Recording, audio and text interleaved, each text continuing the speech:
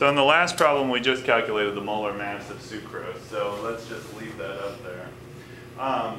So let's go to the next problem. It says, how many moles of sucrose are in a tablespoon containing 2.85 grams of the substance?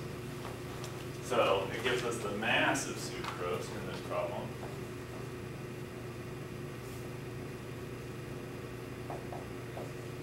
.85 grams. And it wants us to tell you how many moles of the substance there is. So hopefully you remember whenever you have one of these ratios, that's what we call a conversion factor in chemistry, right? So you can use that conversion factor to take this one in particular, the molar mass, to take grams to moles or moles to grams, right?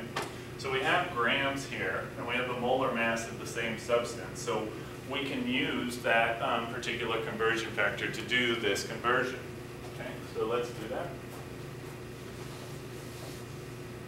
So what we're going to do, remember we're trying to cancel out grams and get moles. So we're going to put grams on the bottom, right? So 342.30 grams.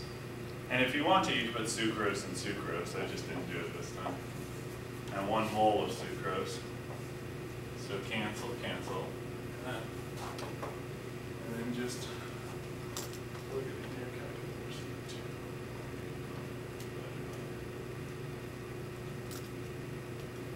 I better do it that since this is recording.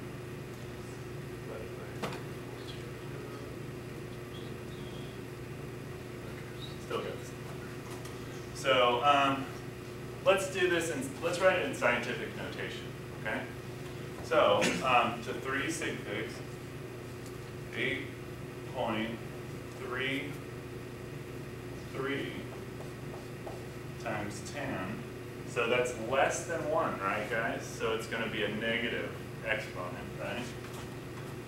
So the negative 1, 2, 3 moles.